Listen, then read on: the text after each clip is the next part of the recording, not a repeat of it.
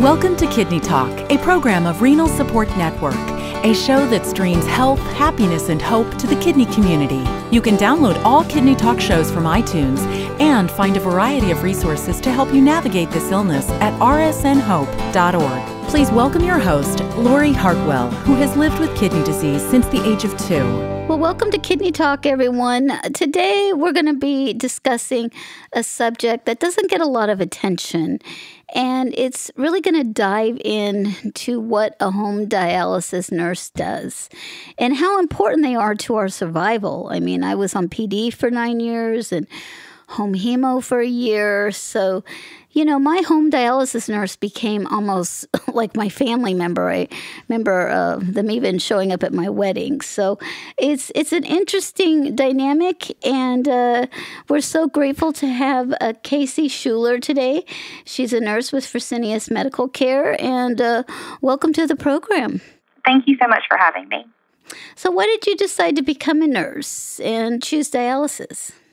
So it was actually kind of easy for me. I never really struggled with what I wanted to be when I grew up. I knew from a very young age that I always wanted to be a nurse. I always loved medical things, loved helping people, and so it was kind of an easy decision. Dialysis, on the other hand, kind of just happened. I fell into it by chance. I had a friend at the time who was actually a manager of an in-center clinic, and I actually started working with Fresenius as an in-center nurse. And then after doing that for a little while, I became a clinic manager, was a clinic manager for 8 years of an in-center clinic. And then over the last 3 or 4 years, I decided I needed a change. And I have since fell in love with home dialysis and love working one-on-one with patients and having that kind of interaction. And so it's been a really great switch from in-center to home, just to be able to see the whole picture of dialysis. Well, you spend a lot more time with your patients when you're at home initially for training, so you really get to know them because, you know, it's a different skill set. Can you explain that a little bit in interacting with patients? Right. That's one of the most important things, I think, for a home dialysis nurse is to have really good communication skills, to be able to multitask, and then to be able to form that relationship with patients. Because, of course, you're teaching them how to do a life-sustaining treatment. So you need to build that rapport and develop that trust with a patient. And you're right, you have a lot of one-on-one time during training. You're allowing us to come into your home. So it's definitely different from any other avenue in nursing that I've ever worked, whether it be like a physician's office or a hospital. Dialysis is definitely its own little world. Well, and you have to have a lot of patience because it's like something that takes you a minute might take us 5 minutes when we're starting out, right? Correct. You're like, well, I could just do it already. So, you know, in healthcare, it's very paternal in so many ways. So I really appreciate the home dialysis nurses who understand that it just takes patience and we have our own way of doing things, and you know, we have to learn how to figure it out, and that takes a little longer. So can you maybe talk a little bit about the different home dialysis treatment options? Okay, so we have 2 options for home dialysis. So we have home hemodialysis, which is like a smaller scale version of what people are used to seeing at an in-center clinic, an in-center hemodialysis clinic. So it's a machine that they have, and they have to then stick themselves, usually with needles, and it's a machine that cleans the blood. Versus we have another option of home dialysis called peritoneal dialysis, and that uses your membrane in your abdomen called your peritoneal membrane. And that acts like a filter to allow those waste products to come out. So it basically works by putting a solution in your abdomen and letting it dwell for a period of time and then draining it out.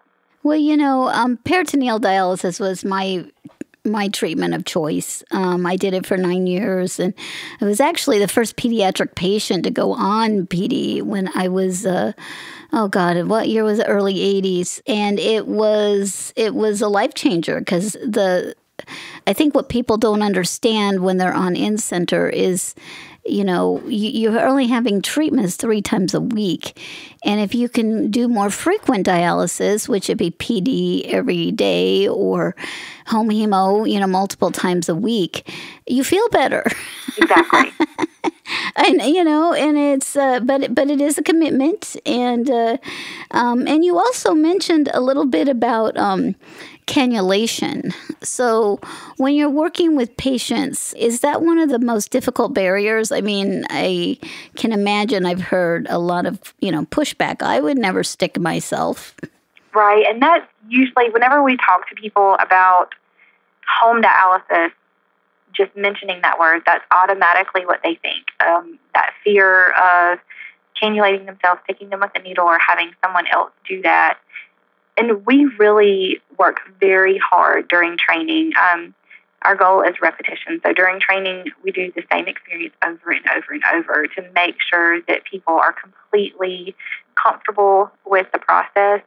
And then after training is over with, we find that most patients are doing hemodialysis.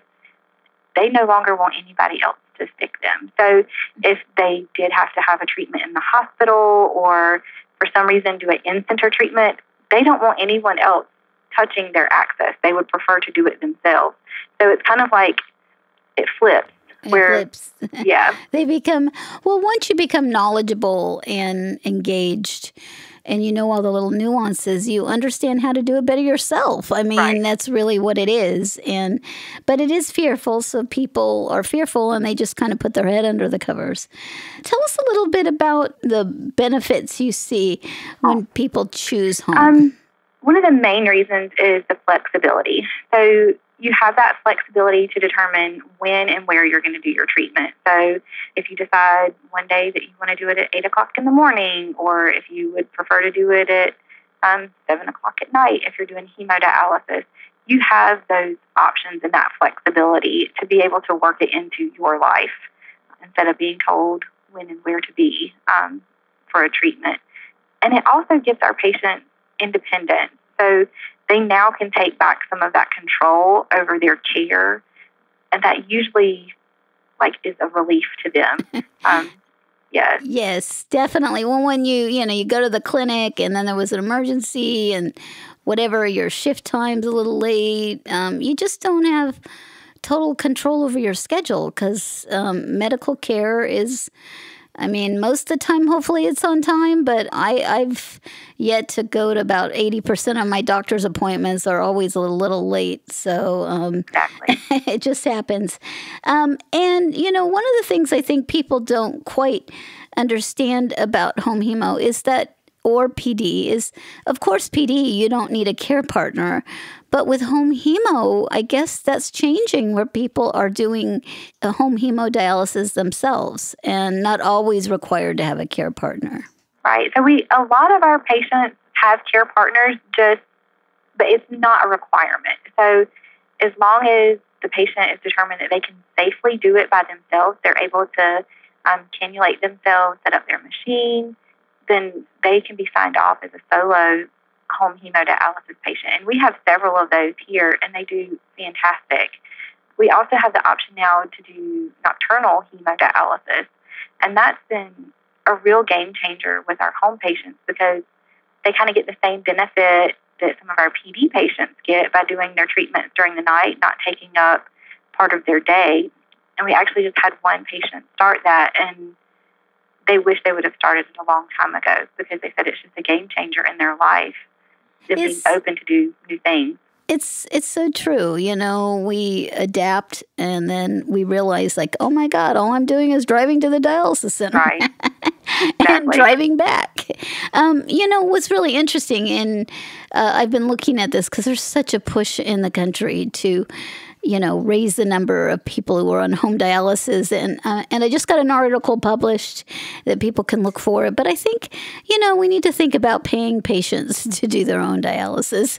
And I'm just a big believer in that because, as you know, and I think one of the areas that would really help is, having that space. When I lived in a single apartment, and in Southern California. And luckily, I had a shed on the back porch. But, the supplies are, they're not a small amount. And how do you work with your patients on that topic? For our PD patients, we now have a little bit of flexibility where some companies are allowing people to order every 14 days versus a full month supply at a time. So that's really helping out. But we like to kind of educate our patients prior to them even starting. So they'll know what to expect, know what the supplies will look like in their specific situation, kind of walk through with them where it would be best in their home to set it up. But no, you're definitely right. It does involve supplies in your home. You will have to have, if you're doing hemodialysis, a place for your machine and usually your chair. Whereas if you're doing PD, it's a smaller machine and you're asleep most of the time during your treatment. So that's not really an issue as much with the PD machine. But yes, definitely supplies. So we like to talk to people early on during their initial home visit about the quantity of supplies and kind of what it would look like in their situation. Well, and it is. It's like you gotta, I credit myself with being an expert at shipping and receiving after being on dialysis for 10 years on home. I'm like, I put that on my resume, okay? Because I handled shipping and receiving. I often tell my peers that, so many of the skills you learn with this doing your own treatment are transferable to the real life's work situations. And it's definitely come in handy in my job today. Like, how do I know to do shipping and receiving? Well, I've been managing my meds and my supplies forever. So I'm putting that on my resume. And I suggest everybody else out there do too. I think it's well deserved. Well, and then, so tell us what else is involved with training, because what is the patient responsible for? Walk us through it. So for peritoneal dialysis, usually training's about 2 weeks. I work for Fresenius, and I'm not sure what other companies do, but for Fresenius and for our specific clinic, our PD training is about 2 weeks. So the first week we teach patients how to do a manual process where it doesn't involve machines or electricity. It's just a solution bag and an IV pole. And that point we really touch on infection control, helping them with the steps, helping them to understand dialysis and what PD is actually doing to their body.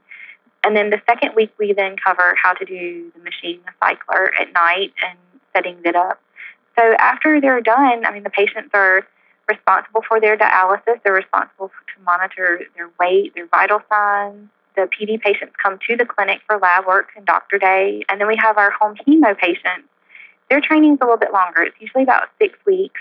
And they're also responsible for the machine setup, the monitoring of their vitals. The one thing that they do in addition is they also are their own lab tech. So they'll draw their own labs. They have a centrifuge at their house. They'll send those labs down and are trained to then pack and ship them. So they're only required usually to come to our clinic just once a month just to be able to see the doctor. Also, are televisits allowed if they need them, or 24-hour support? So we do have 24-hour support for all of our patients. So with the specific machines, they have a 24-hour technical support for just the machines. And then all of our patients have our own call number where one of their nurses that they're used to seeing on a regular basis has that phone 24 hours a day. So they have a problem 2 a.m. on a Saturday morning, they can speak to somebody that they know and can help walk them through whatever issue they may be having. So, they always have someone there for them. So if you have like a problem with the machine, you call the manufacturer, so they just tell you what's wrong with the machine and got an error code, and then if they have problem with I'm having problems with, my access, or it feels weird or something like that, then they call the nurse. Correct. Well, and I think that, once you become so familiar, it becomes second nature. But, you are performing a medical procedure. And I always say that, your body than a stranger, it's better to do it yourself. Right, exactly. So, what do you need from a patient to have a good outcome? the most important thing is just the motivation or the desire to do home dialysis. You would think that that would be everybody who chooses to do this, but it's not. So just somebody that's motivated, willing to learn, and wanting to be an active participant in their care. Those are the most important things for a patient to have a good outcome. Well, and as we know, there's a large majority of patients who are depressed, which I understand. Nobody likes having a life-threatening illness, right? And if you're depressed, you may think, oh, I can just skip it today, and it's really not a good idea. But I was thinking, do you get a notification if the patient doesn't do their treatment? So we do. With both of our PD machines, everything is sent batched over to us, all of their treatment data. So we will be able to see almost in real time, usually it's whenever their machine shuts down in the morning, all of that data comes over to us. And then the same thing for our hemo patients. All of that data is then sent to the clinic for us to be able to review. So we know the next morning if you had an alarm on your PD machine that night, we can then call you and say, hey, I see you had this alarm. What kind of issues did you have? Or how did you help? Did you need help troubleshooting or anything like that? We can follow up on right away. Well, and it's like Big Brother, but in a good way. I know. I know. When I heard that they're selling, refrigerators and with temperature control and, that they have these little devices that can tell when you open it and what's in it. And I'm like, oh my goodness, they're watching my food intake. or how many times you open the fridge. I mean, is there no more privacy? I know. I know. I'm like, well, you've been eating at 2:00 in the morning. Okay. So, what is one of the questions that you wish more patients would ask? For our in-center patients or any new patient, I wish that they would ask more about their treatment options and allow the home therapy staff to come and do a home visit. At that time, we normally, if we get a referral for a new patient or somebody that expresses interest in home therapy, we can then go to their home and their setting, show them what it would look like in their home, because it's completely different whenever you come to a medical facility versus in your actual home. And then we can sit down and explain to them what their treatment options are, what things would look like in their house, where they could store supplies. And then they also need to know that home therapy is doable. I mean, we have young patients, we have elderly patients, patients that work, patients that like to travel, and often they don't realize how much they are able to do for themselves, and so they just completely brush off the idea of home therapy. Right. And, I think a lot of times it comes into is, we don't want to feel like a burden. And if, we have a family and a busy family, like, oh, I don't want to bring it in the home, but you're actually doing them a favor. You're going to have more time. And I know lots of families that dialyze, and it's a great experience for the children to understand it. I mean, they may be the future nurses that we need so desperately, right? Exactly. Well, and then what do you find the most challenging and rewarding about your job? Probably the most challenging would be, like you said, the patients that choose to just skip a day. Also, to your point, we are like a family, whether our patients want us to be their family or not. I mean, we spend so much time with our patients. We genuinely care. We care about them. We care about your family. And we would never want you to do anything that could potentially hurt yourself. So that's the most challenging, is the patients doing things that aren't always in their best interest. And then the most rewarding is, just to see somebody that you've trained that maybe didn't feel like that they could do it, and they just have a great outcome. I kind of like that light bulb moment where it kind of everything clicks and they realize, yes, I can do this. Yes, this is better for me and better for my quality of life. Well, and it's just fascinating to see somebody grow like that and start to believe in themselves because, when your kidneys fail, it hits the very core of your being and, who you are and what you can do. And I mean, it's just so complex. So when you have more control, you feel better. And, one of the things I was curious about is which home treatment, or everybody likes to pick transplant, but which dialysis treatment option would you choose if you had to?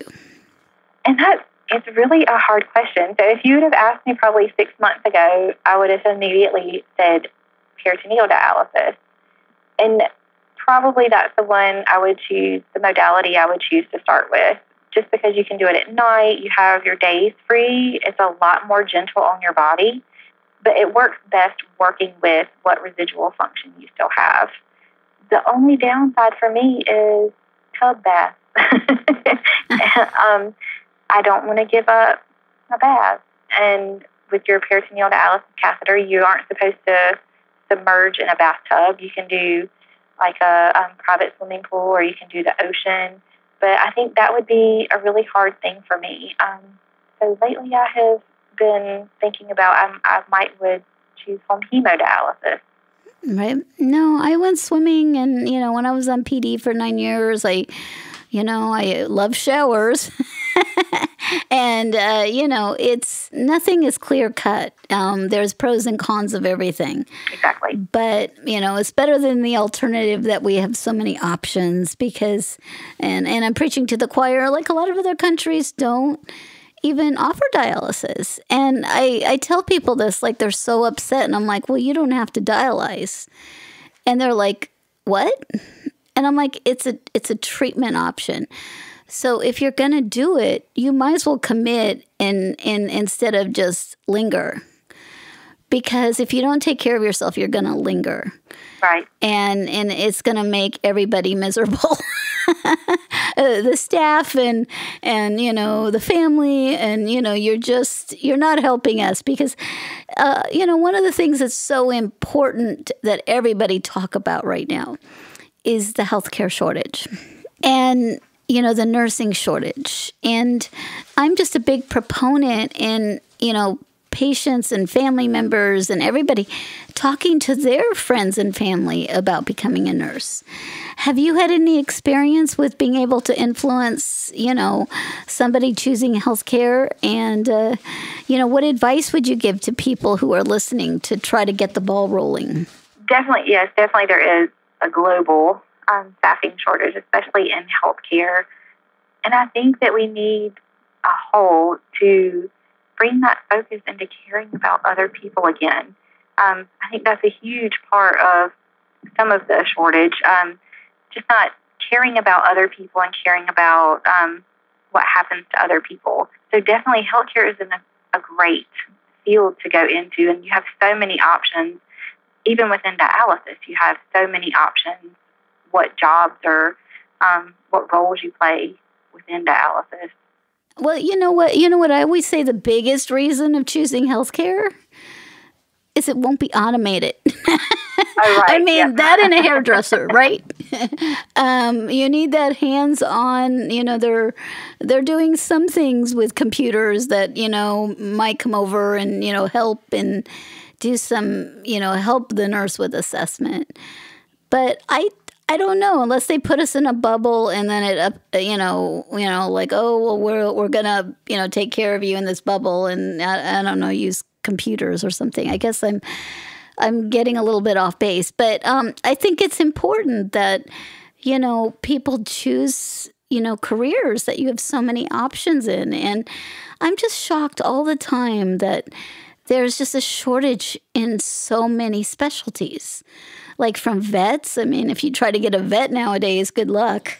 And so, what can we do to attract people to become more healthcare providers? And I really think the patients who, feel that they maybe even want a job in the future, you should consider pursuing healthcare like me. I'm like, wow, in the 90s, got my third transplant, and I'm like, and I had other jobs, and I'm like, I want something really meaningful.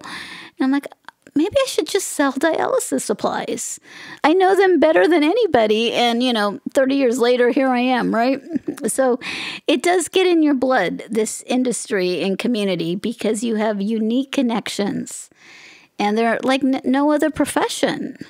You definitely do. And it's definitely rewarding. You may have some days that, everybody has a bad day now and then, but the majority of the time, you have an amazing experience, and your patients are truly thankful that you're there to help them. So it's definitely a very rewarding career to go into.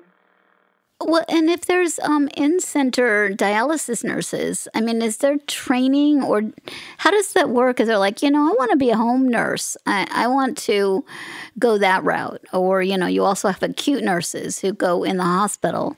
Is each company have like their own way of handling, training somebody to be a specialized nurse?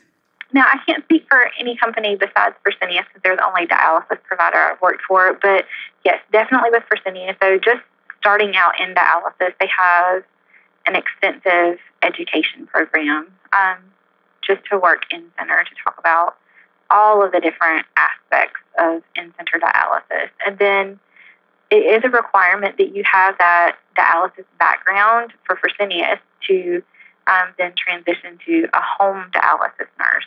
They want you to have in-center experience, and then, again, they also have a specialized education program just for the home aspect of it. So, yeah, all you got to do is have some initiative, right? Right. You can do anything. Exactly. Have some initiative and apply.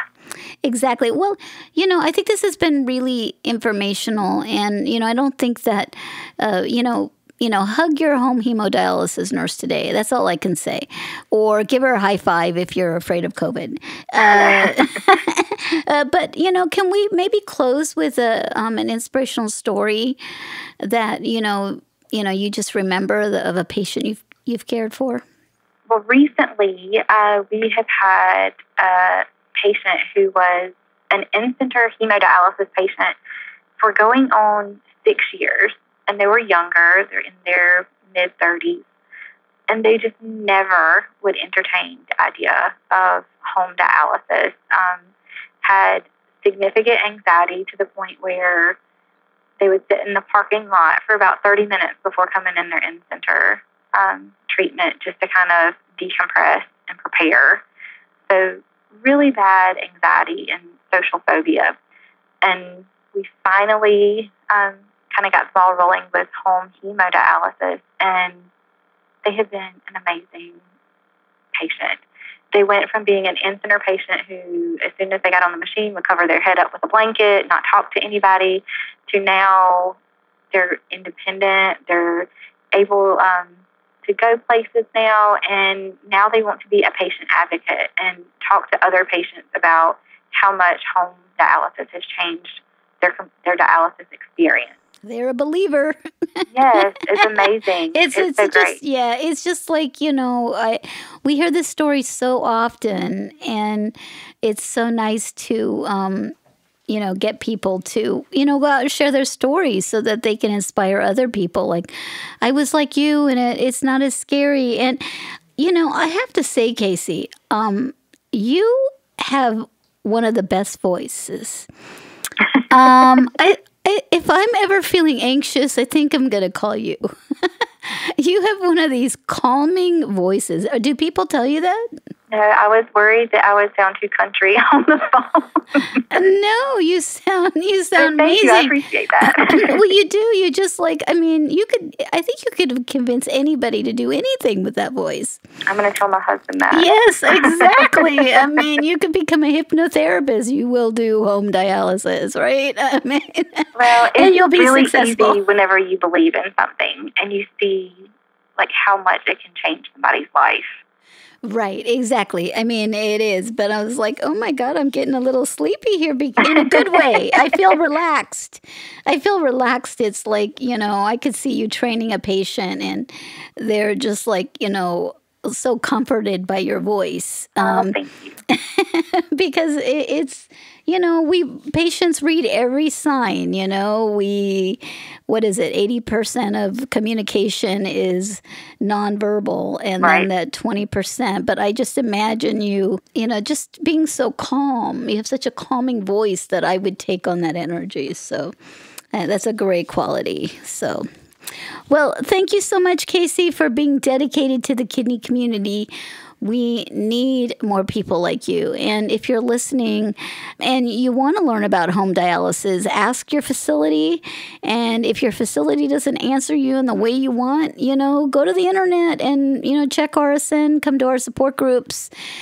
We have a lot of ways to help you advocate for yourself and to learn from others who have been on home dialysis. And it's important because I don't know it to be true, but I think it is. I find that people who do home dialysis actually get transplanted faster.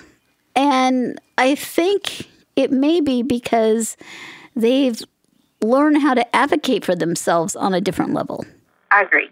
And I don't know if that's been studied, this subject, but every time we get an advocate and, they're really excited, they're on home dialysis, and then they're like transplanted.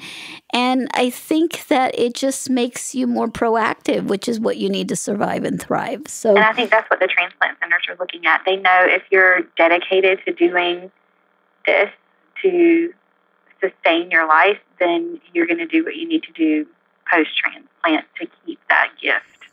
Well, and it's true. It's a commitment. If you can dialyze every day or 3 or 4 times a week or whatever the prescription is, and, the transplant center does view your adherence, because if you don't take your transplant meds, I take them twice a day, every day, it doesn't go well for the beautiful gift that you received. So it's very understandable that they look at compliance. And doing your own treatment is the ultimate compliant person. It is. So, well, thank you so much for your time, and we'll see you around, Casey. Okay, thank you so much for having me. Have a good day. Thanks for listening to Kidney Talk, a program of Renal Support Network. Please make sure to find us on Facebook or sign up for our newsletter at rsnhope.org. Kidney Talk is intended for informational purposes only. It is not intended to be a substitute for professional medical advice, diagnosis, or treatment from your physician. Always seek the advice of your own healthcare provider regarding your medical condition.